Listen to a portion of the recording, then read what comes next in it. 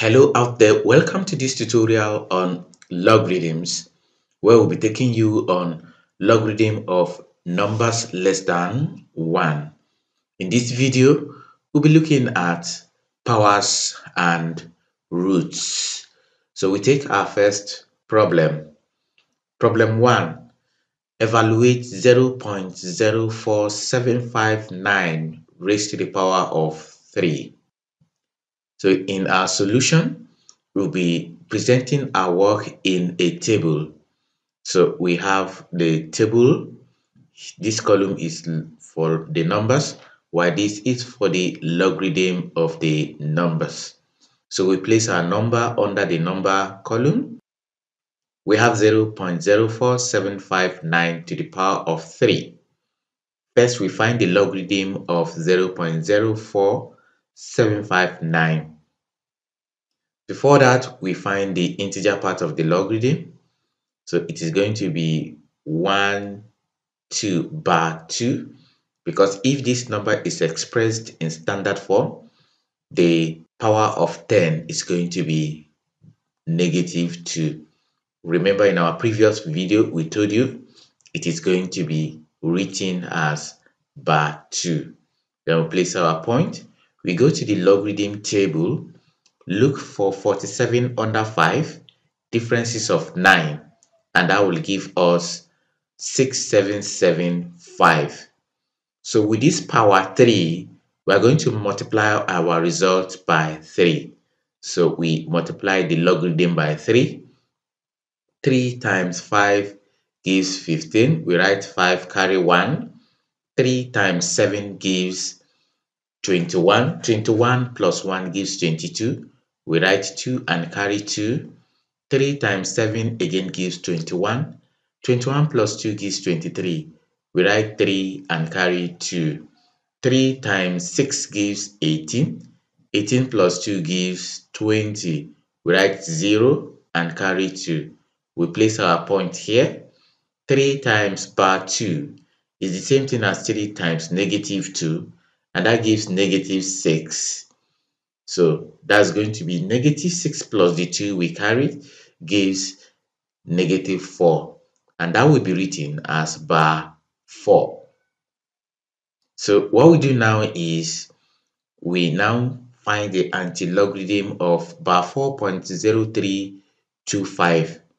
To do that, we keep the integer part and look for 0.3 under 2 differences of 5 on the anti-logarithm table, and that gives 1077. Then the method is to place our point immediately after the first digit, multiply it by 10 raised to this power of the integer part, and it is going to be written as negative 4. This is the standard form of the solution of this problem. So in ordinary form, we have it as 0.0001077. So that is all. If you have not watched our videos on standard form and ordinary form, please do check the description section of this video on our YouTube channel. It is placed there. So that is the end of solution to problem 1. We then go to problem 2. For problem 2, we have to evaluate fourth root of 0.006543. Still presenting our solution in a tabular form. We have the number column and the logarithm column. So we place this number on the number column. We transform this into index. So we have 0.006543 is going to be to the power of 1 over 4. So we place it here as 0.006543 raised to the power 1 over 4. Then we find the logarithm of the number. So the integer part again is going to be bar 3. So if you count 1, 2, 3 until you get to the non-zero digit, then we have 1, 2, 3. So it's going to be bar 3. We place our point. we look for 65 under 4 differences of 3 in the logarithm table, and that gives 8158. Then this fractional index is just 1 over 4. In that case, we are going to divide the logarithm of the number by 4. Has it been it is 3 over 4? We divide by 4 and then multiply by the numerator. Since the numerator here is 1, there will be no need multiplying by 1. So we just divide by 4. So dividing by 4 here, if you still remember our first video on logarithm of numbers less than 1, we have treated something like this. Check the description section of this video on our YouTube channel to watch the video to get the better understanding of how to divide this. So we said the integer part here is not divisible by 4. So we look for a number which is divisible by 4, the smallest number divisible by 4 in this case, and that's going to give us 4. We place it under the bar. So we have it as bar 4. So since we have it as bar 4, but we have bar 3 here, to get bar 3 from bar 4, we add 1 to bar 4. If we add 1 to bar 4, it gives bar 3. This is going to be used to replace the bar 3. Then we now bring in our 0.8158. Then we divide each component by 4. So we carry out the division and add. So bar 4 divided by 4 now will give us bar 1 without a remainder. Then plus 1.8158 divided by 4. We round it up to 4 decimal places and add it to this one. It gives 0.4540. Then this is where we are going to look for the antilog. So we keep this bar 1.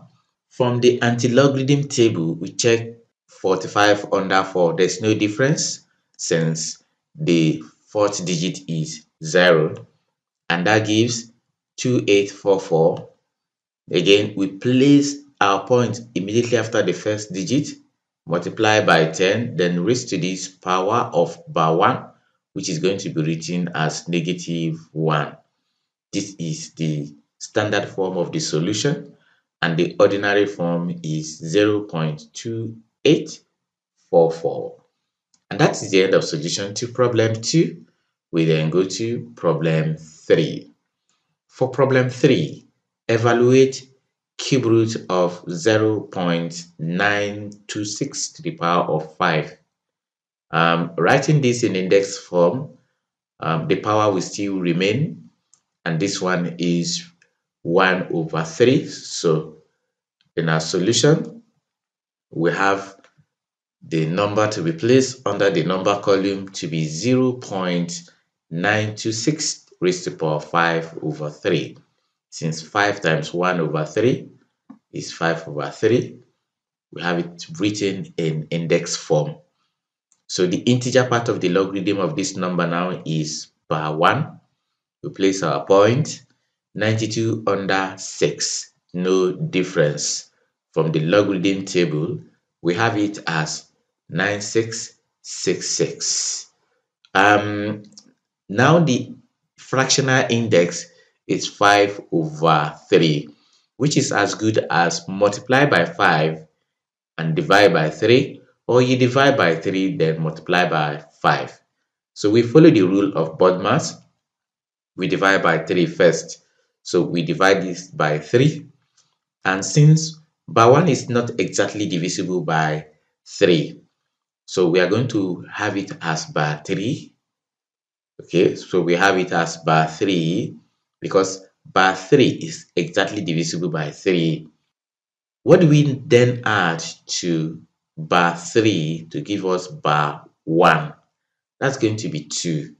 So we add 2 to bar 3. It gives bar 1. Then bring in the other numbers. That's going to be 0.9666. Dividing each component by 3. So we divide by 3 divided by 3.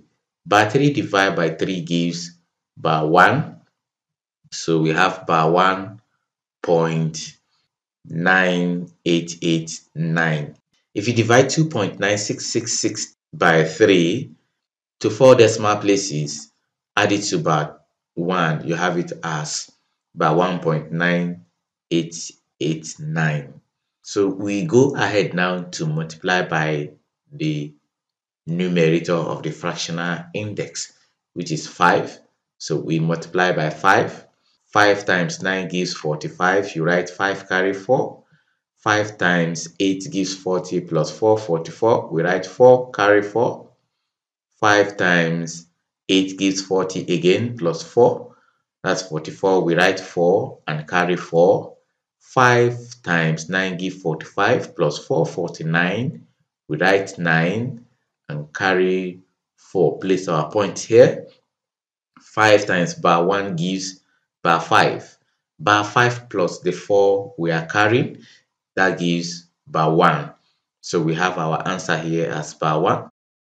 So after dividing the logarithm of 0.926 by 3 and then multiply the quotient by 5, we are left with bar 1.9445. This is where we are going to look for its anti-logarithm. So we keep the integer part. We check 94 under 4 differences of 5 from the anti-logarithm table. We have it as 8800. We then place our point immediately after the first non-zero digit, multiply by 10, then raise to this power of this bar 1, which is going to be written as -1, which gives the standard form or scientific notation of the evaluation of this problem. And in ordinary form, we have it as 0.88. That's the end of solution to problem 3. This is the highest we can take in this tutorial. I hope you enjoyed it. Please like and share this video. Remember to subscribe to our YouTube channel. Also check the description section of this video on our YouTube channel to get the link to the playlist containing all the videos on logarithms of number less than 1 and more. Until we come your way again, goodbye.